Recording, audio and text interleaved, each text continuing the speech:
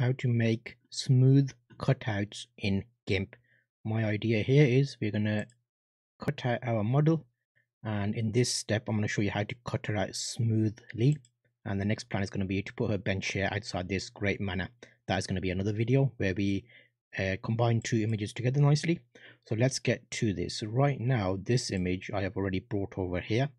We're going to come over to the right and make sure the layer we have here, we're going to add a layer mask. There's a number of ways of doing this, but this is the way I'm going to show you. Here we're just going to have a white opacity added, so here the mask has been added. Next, this is the best tool for this I have found, free select tool. That is a bad boy tool, because the other one, which is the foreground select tool, it's a bit ridiculous because you have to basically go around the image, select the image, and then similar to what I'm doing, you kind of paint around the object, then you go inside and keep painting what you want to keep.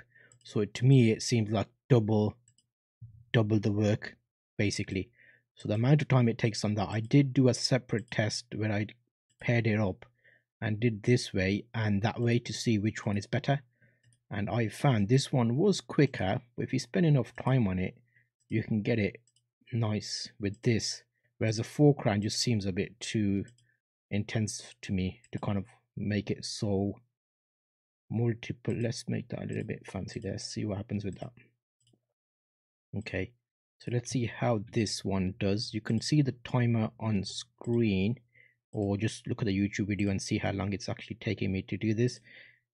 Obviously Photoshop is better for this kind of thing because you've got the quick selection tool, but you know what, we're not big Photoshop fans here, boys and girls. We like to Gimp it up. Okay, so in this example, you know what I'm going to do? I'm going to take the bench with her. So let's take the bench with her, because obviously in that manner scene we want the bench there. Let's go whack, whack, whack, wham, bam, strawberry, jam. We'll do a good job of this because we want to make it nice and smooth. And then I'll show you the key. I might speed this a little bit up now, just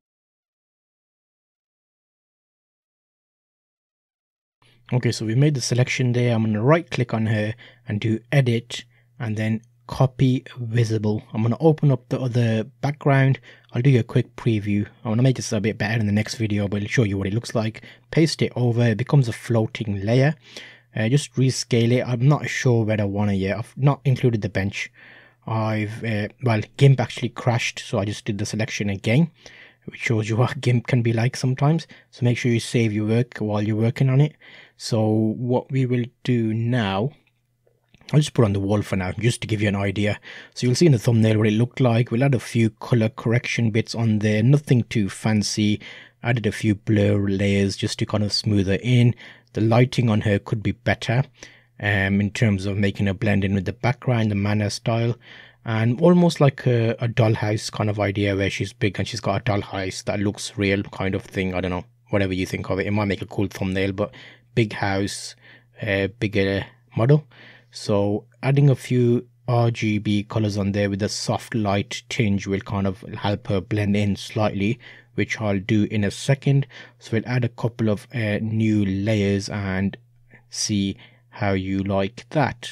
There you go. Make sure you check out other videos of epic Gimp edits. I was going to say epic Photoshop edits there for a second, but that word is forsaken. We cannot say that PS word on Gimp channel. Wham bam strawberry jam. Okay, here we go.